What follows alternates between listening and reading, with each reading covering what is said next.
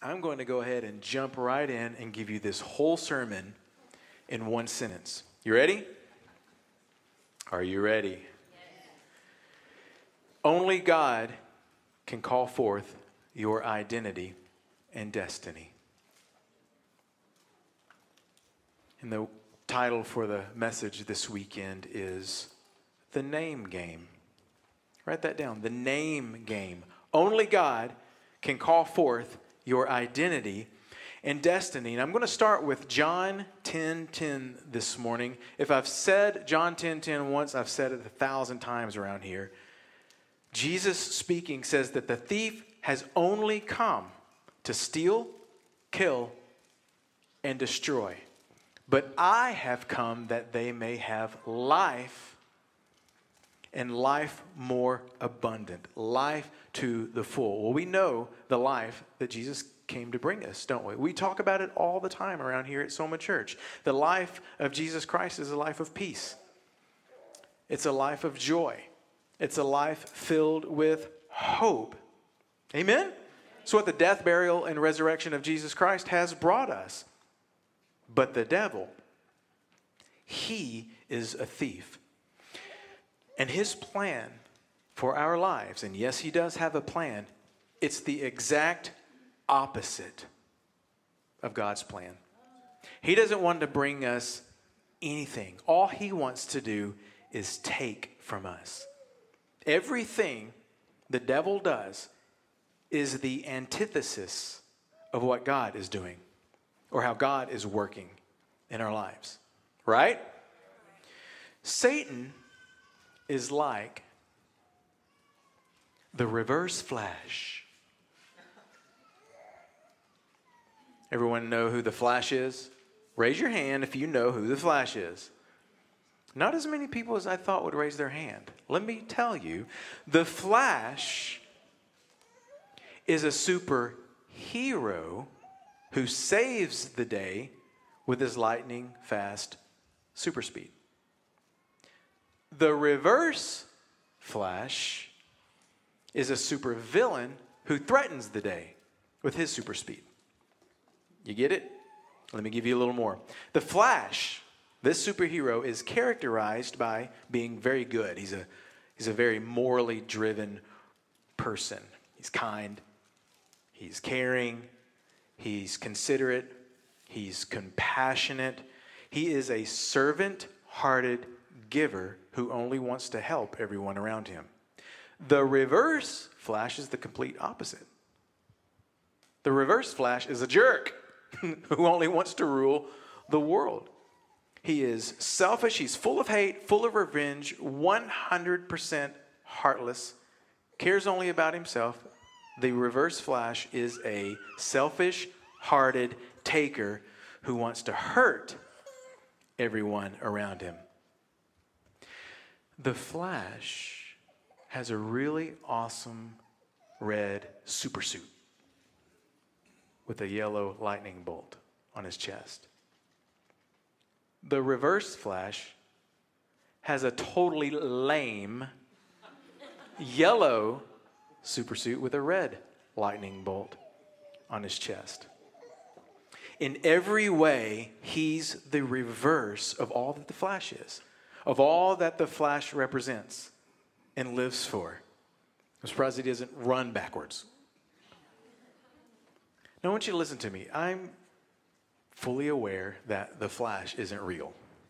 Okay? I'm not deluded.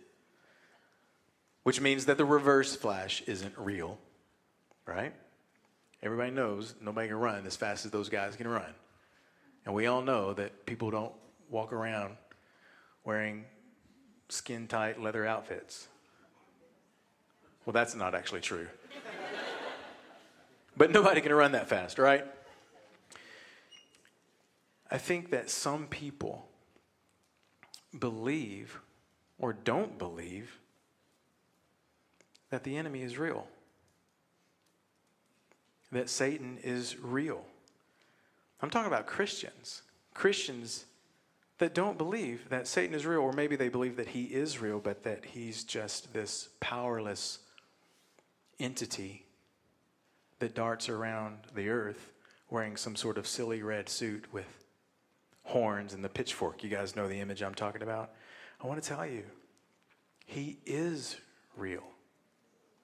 He is powerful. And he is darting around the earth. But he's not without aim. He's not aimless. He's got a very specific target. And he's got a very detailed plan. So what I want to do is I want to look at Daniel chapter 1. Turn to Daniel chapter 1. Daniel chapter 1, we know that King Nebuchadnezzar of Babylon wanted to rule the world. And his strategy was to take the best and the brightest young men from other nations and transform them from the inside out. Israel was one of the nations that he went to. 4 young men from the nation of Israel that he brought back to Babylon were Daniel, Hananiah, Mishael, and Azariah. Nebuchadnezzar forced these young men to learn the language of Babylon, and then he forced them to participate in their religion. He wanted to remove from them everything they'd ever known, and to keep them from anything that they had ever hoped to become. Now, I want you to think about something as we talk about identity and destiny. Identity and destiny have always been important to God's people. Isn't that true? Because his promises have always been aimed at those two things. When God speaks out a promise, it'll somehow be in support of who he has called his child to be, or what he has called his child to do. People can do something for you, right? People can give you things, right? Only God can call forth your identity and destiny. People can't give you those two things, but they can take them from you. They can rob them from you. They can get you and your life running in reverse. And that is exactly what King Nebuchadnezzar wanted to do to these young men. And you really see it in Daniel chapter 1, verses 6 and 7. So let's look at that. Daniel 1, verse 6 and 7. It says, Daniel, Hananiah, Mishael, and Azariah were 4 of the young men chosen, all from the tribe of Judah. The chief of staff renamed them with these Babylonian names. Daniel was called Belteshazzar. Hananiah was called Shadrach. Mishael was called Meshach. Azariah was called Abednego, or as we call him, Abednego. Now, why would old Nebi want to change their names? Because their names were directly connected to their faith. Let's look at their names. Daniel means God is my judge. Hananiah means the Lord shows grace. Mishael means who is like God. And Azariah means Jehovah has helped. Names in the Bible were a big deal. Like parents didn't play games when it came to names. What a child would be called was a big deal because that name would reflect something. It may have been a family name passed down from previous generations. Maybe it was connected to a significant event that happened sometime around the child's birth.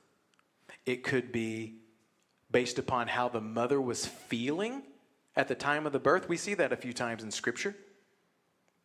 It may have had something to do, maybe they were waiting to see the apparent personality of the child. Anybody know people who waited a while before they named their babies? You guys know what I'm talking about? Like weeks or even months?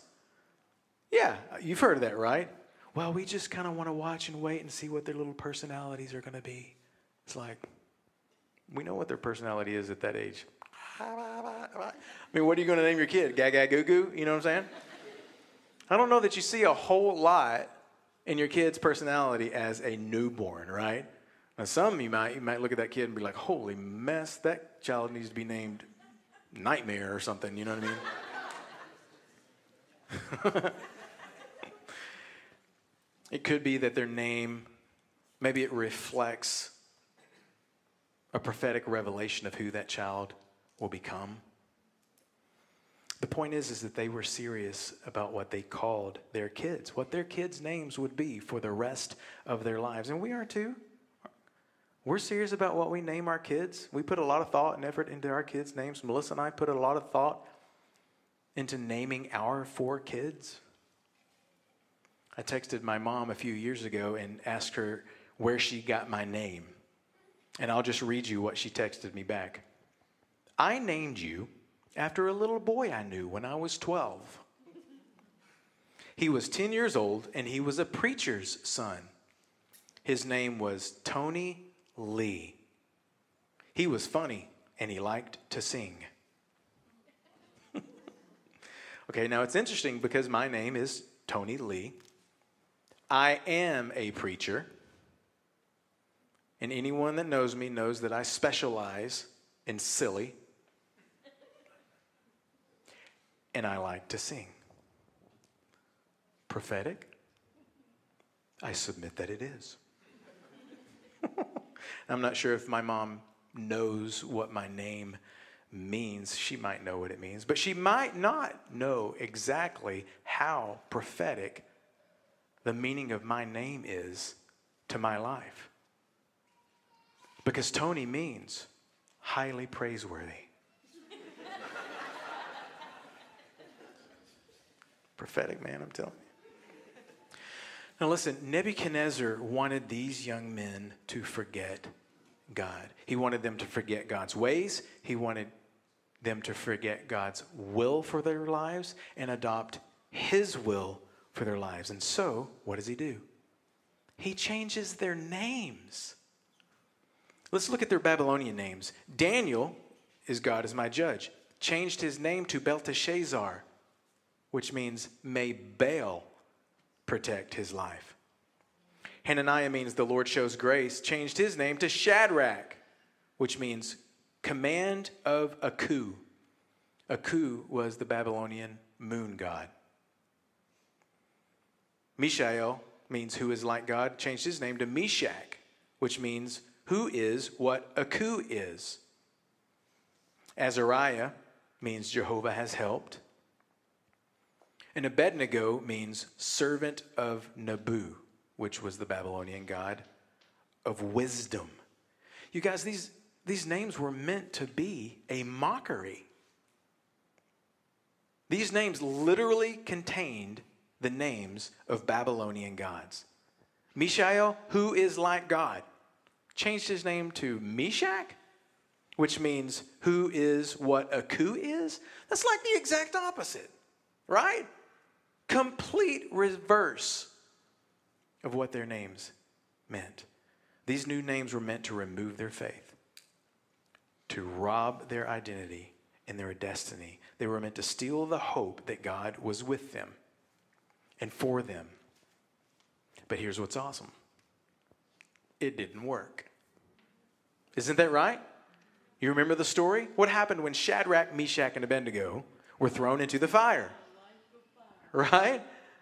When they were thrown into the fire for not bowing down to Nebuchadnezzar's ridiculously large golden statue, what happened? It says in Daniel chapter 3 that the fire had no effect on their bodies, that the head of their hair wasn't singed, their clothes weren't damaged.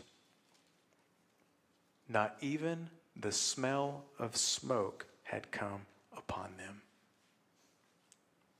How does that even happen?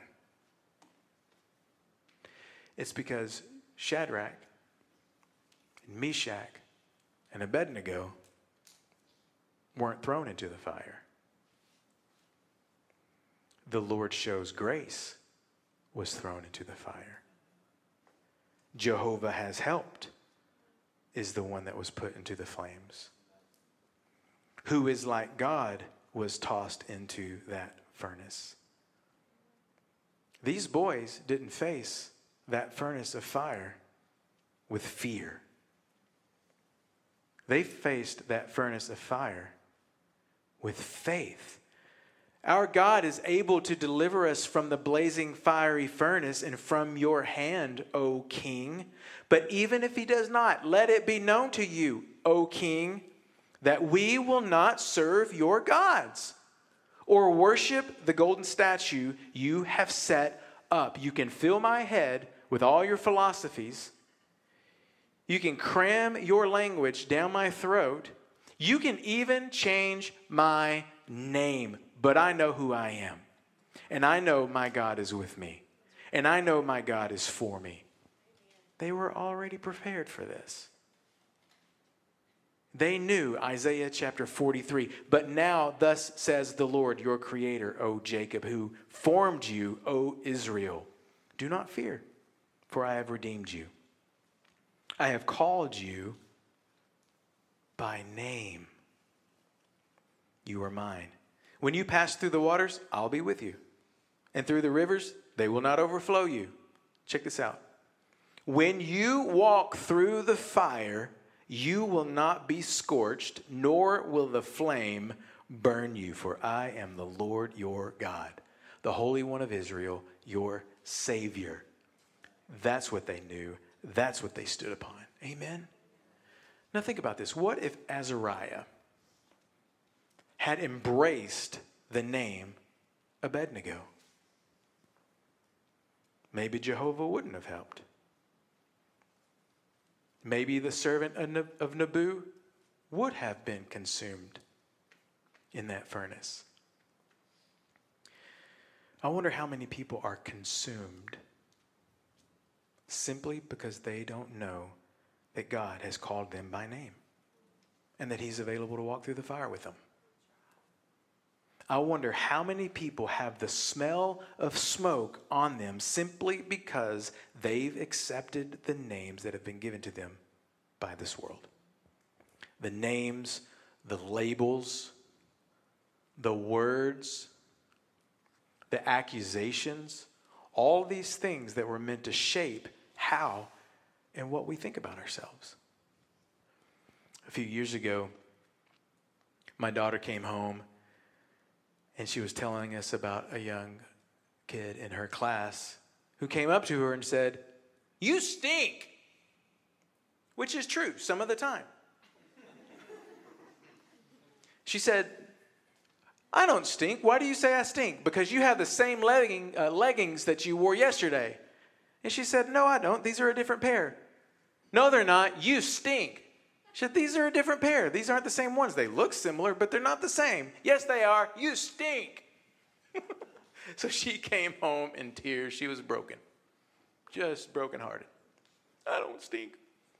So Melissa and I had to talk to her and comfort her and said, "Well, sweetie, do you know that you don't stink?" "Yes." "Do you know that that was a different pair of leggings?" "Yes."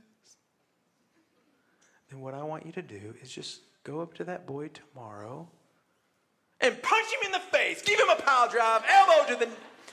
Yeah. No, that's not what we told her to do. Although she could. She can throw a punch. You know, Proverbs 18:21 says that death and life are in the power of the tongue. And notice that it says death and then life. There's this same tension and release that we find in John 10:10.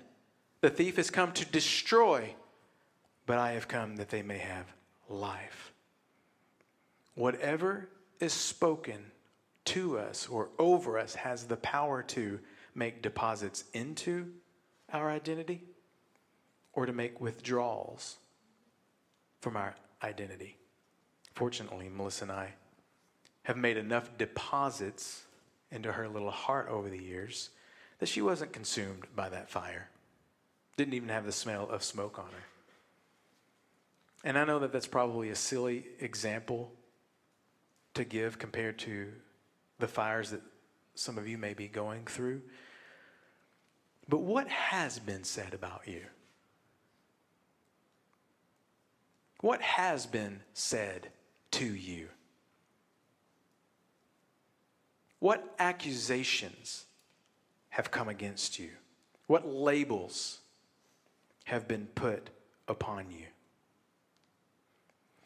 What's been spoken so many times in your life that you've just come to believe it?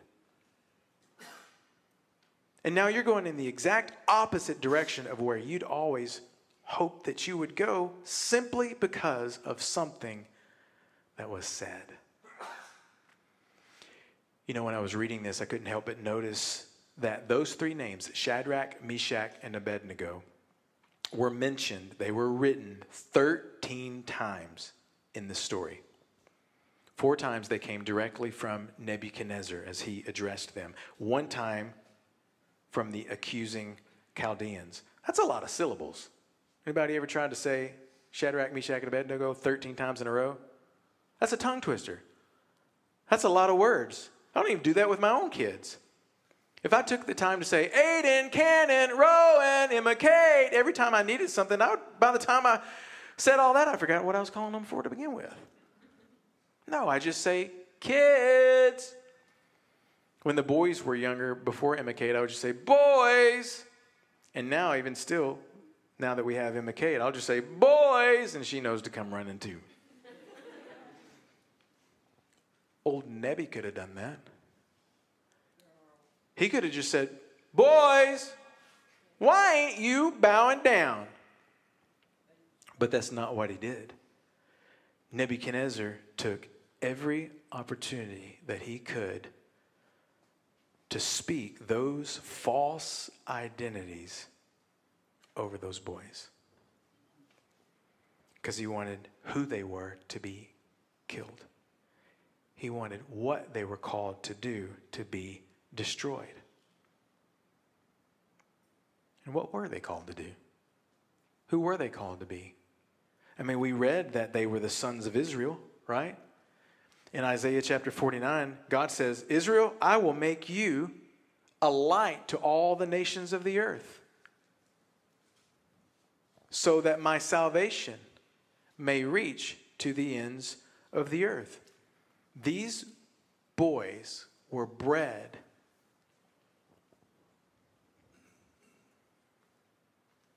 born to boast about God, to bring attention to the Lord. That's what they were called to do. By not embracing those Babylonian names, they immediately positioned themselves to preach the gospel. Did you notice that those 4 boys' names preached the gospel? God is my judge. Thank goodness the Lord shows grace. Who is like God? Jehovah has helped. Each boy's name displayed a characteristic, an attribute of God. But together, they told the whole story.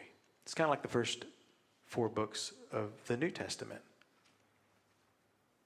Individually, they are called the gospel according to Matthew, the gospel according to Mark, the gospel according to Luke, the gospel according to John. Individually, they tell a unique story, representation of who Jesus is and what he did. Matthew, written really to the Jews. Mark, to the Greeks. Luke, to the Romans. John, really to any believer who could get their hands on it.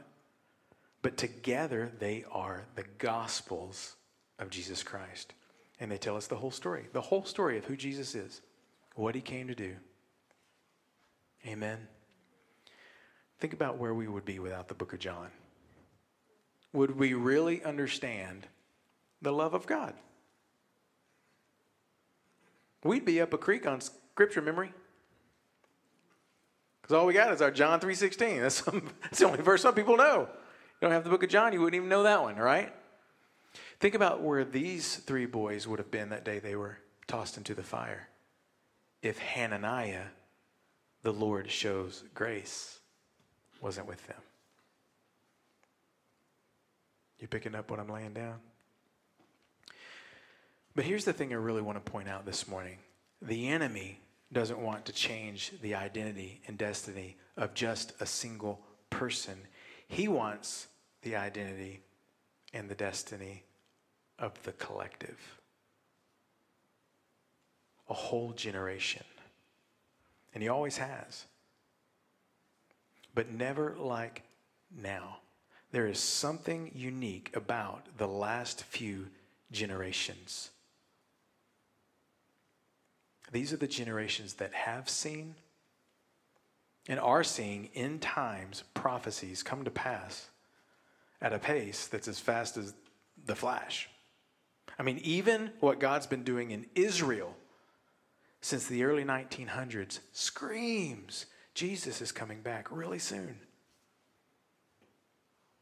And the enemy knows this.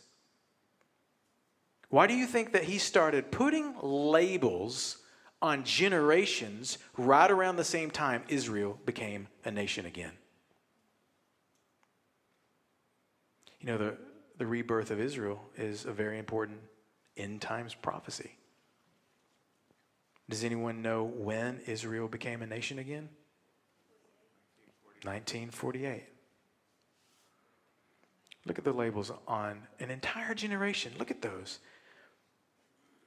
And just use your memory real quick. Think of all the words and the judgments and the accusations that have come against these generations, spoken over them, spoken against them.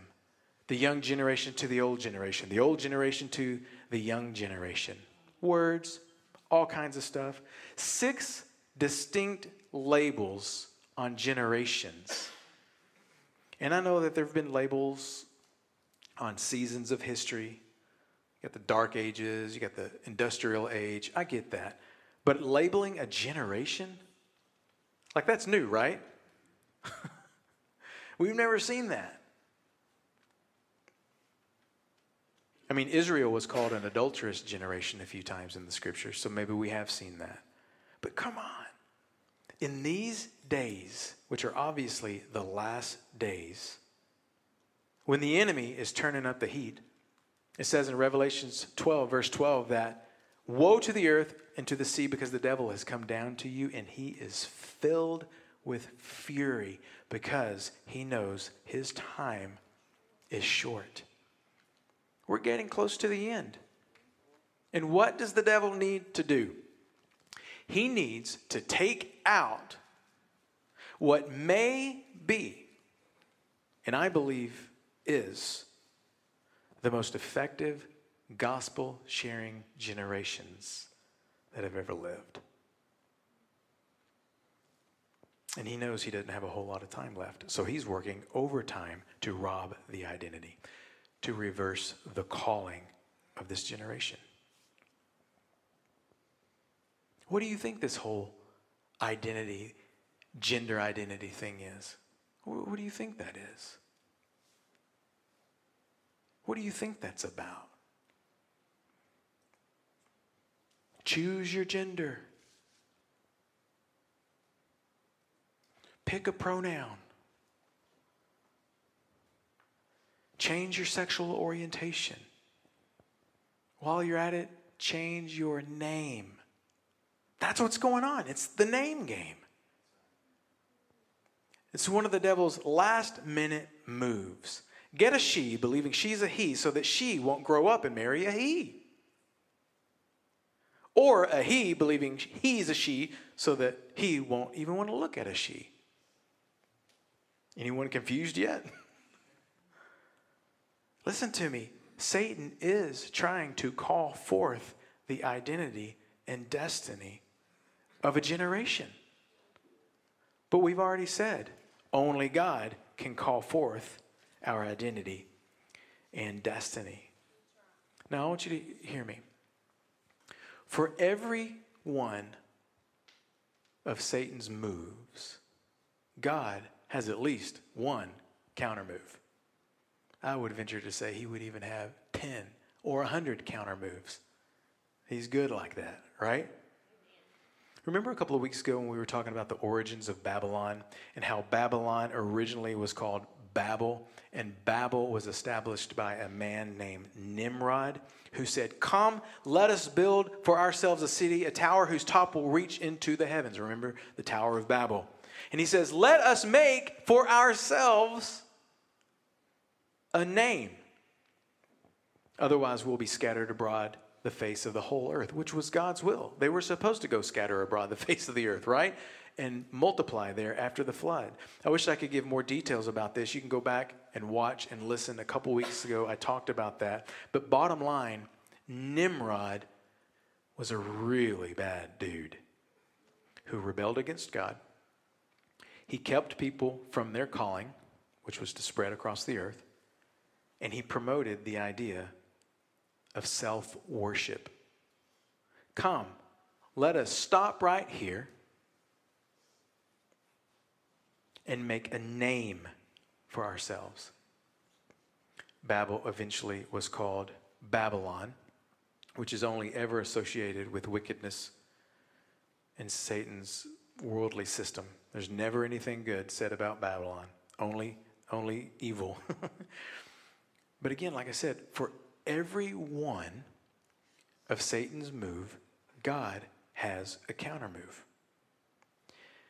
Did you know that at the very same time Satan was moving a man named Nimrod to bring darkness back into the world after the flood, at the very same time God was calling a man named Abram to bring light into the world? Read it. It's right there. Genesis 12, 11 and 12. Nimrod, and the next thing you see is Abram, the story of Abram. Some scholars believe that Abram and Nimrod knew each other. I read one commentary that suggested that they actually battled it out one time. I would have loved to have seen that one. God shuts Nimrod down, and the next thing you see is God calling Abram out of, it says, Ur of the Chaldeans, which is Babylon. Genesis 12, it says, "Now the Lord said to Abram, go forth from your country and from your relatives and from your father's house to the land which I will show you, and I will make you a great nation, and I will bless you." Sounds like a destiny, doesn't it? I will make your name great. Sounds like an identity. "And so you shall be a blessing. I will bless those who bless you. The one who curses you, I will curse. And in you, all the families of the earth will be blessed." Now I want you to listen to me. God is always calling people out of Babylon. He's always calling people out of the world system. He just is. He's always bringing people out of that and into himself. Out of the world's darkness, away from the labels, away from the lies, away from the accusations, and giving them a new name. You probably remember the story of Abraham and Sarah. Abram's name was Abram. God changed it to Abraham. His wife, Sarai, God changed her name to Sarah. And the one letter that God added to each of their names is the Hebrew letter Hey. And it represents the breath of God. It represents the Holy Spirit. God called Abram and Sarai out of Babylon, breathed life into them, changed their identity, gave them a destiny, and here we are today, participators, right? Isn't that what Paul says in Romans? That we have become participators of the blessings, and we've been grafted into the blessings and promises that go all the way back to Father Abraham. Amen? Yes. What I'm trying to tell you this morning is that whatever you have been told that you are, God says, no, you're not. Whatever lies have been spoken over you, whatever accusations have been made against you, whatever false identities have been promoted in your life, God's saying that's not true. And God's saying, I want to breathe life into you and change your name and give you the identity I want for you. He changed Abram from Abram to Abraham. And Sarai from Sarai to Sarah. He breathed life into them. And I believe that's what some of us need. All of us. You know, we kind of laugh and giggle and make fun of that stereotype of a father or a coach or someone significant in your life saying, you'll never amount to anything. But did you know those are real words that are spoken over real people? Happens all the time. That and worse.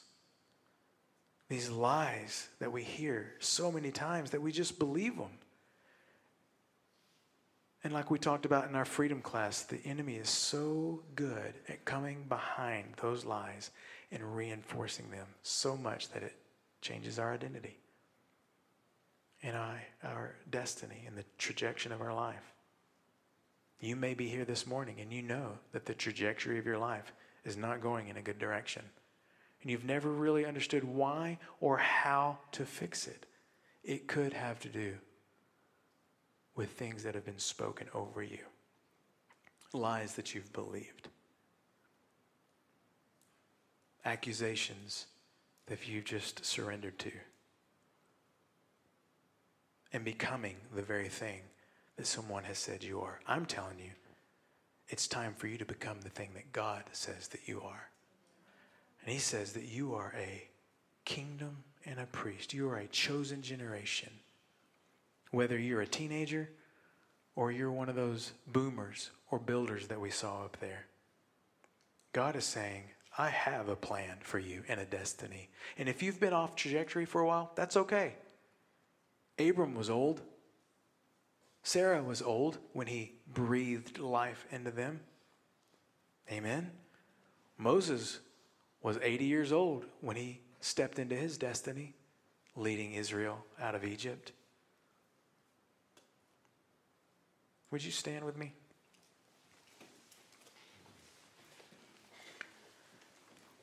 I want you to take a couple of minutes to close your eyes, quieten your heart. And I want you to let the Holy Spirit reveal to you a significant word that's been spoken over you. That lie, that accusation, that thing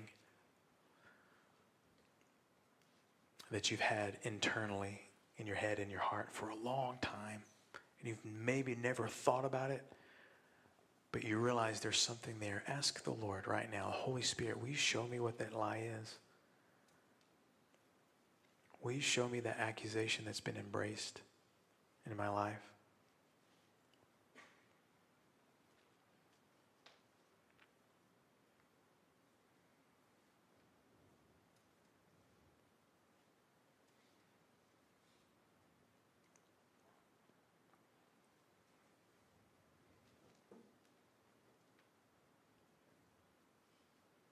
Someone in the room is hearing the enemy loud and clear right now, and they're hearing the enemy say, God doesn't want to change your name. God can't change your name.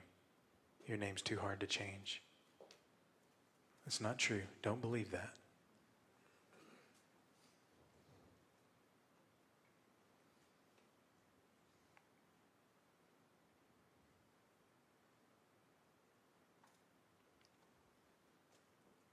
What is that word?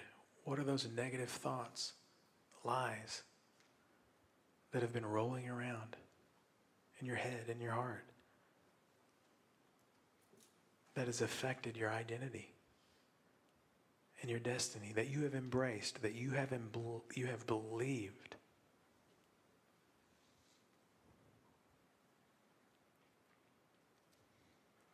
I want to take just a couple more minutes and invite the Holy Spirit to bring the true word, the truth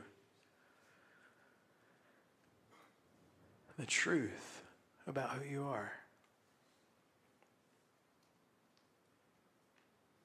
Ask the Lord, Lord, what is the counter move you have for me here?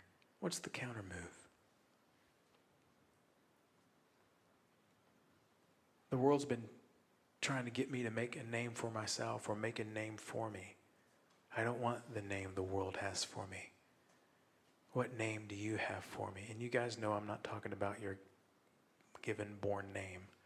I'm talking about God's good and perfect will for your life. Ask the Lord, what is that? And invite him to bring his counter move.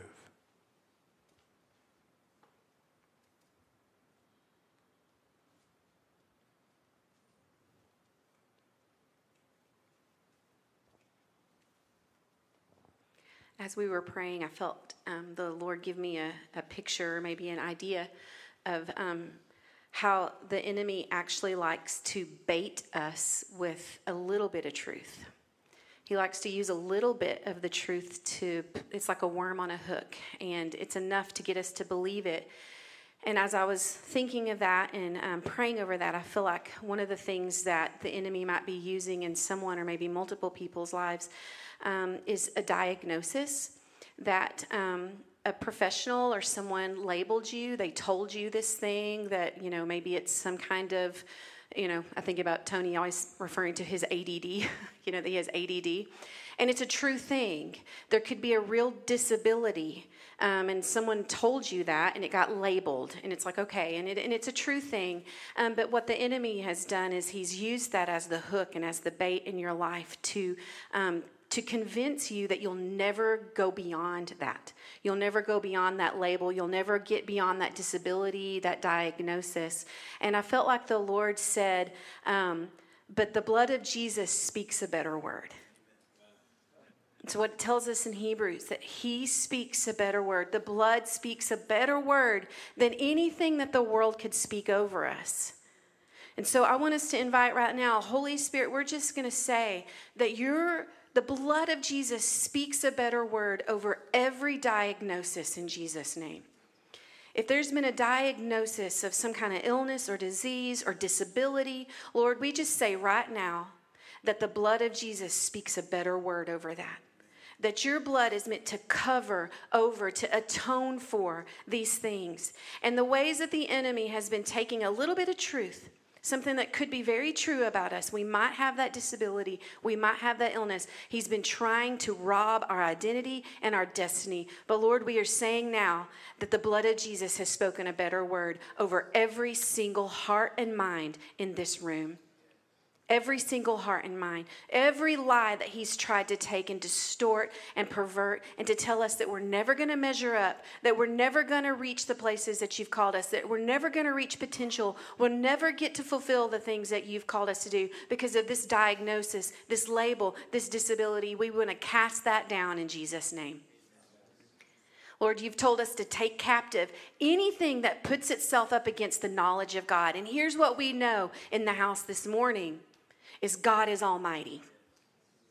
And this blood of Christ is atoned over our lives. It's appropriated over our lives. That means it's appropriated over every label, every lie in Jesus' name.